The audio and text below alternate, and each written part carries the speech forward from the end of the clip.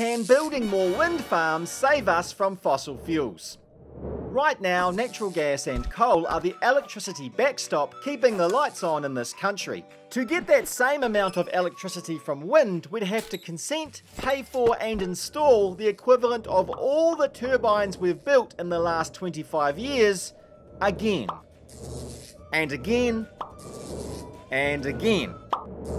But even after all that, there would always be times and places where the wind is too light or too strong for generation. So if we really want wind farms to replace fossil fuels as our backup, we'd need to build even more just to be safe. Basically, the answer is we could build more wind farms and stop using natural gas and coal. But we definitely can't stop using them yet, or we could face years of power shortages while we tried to get wind up to speed. If you want to know more, check out our website.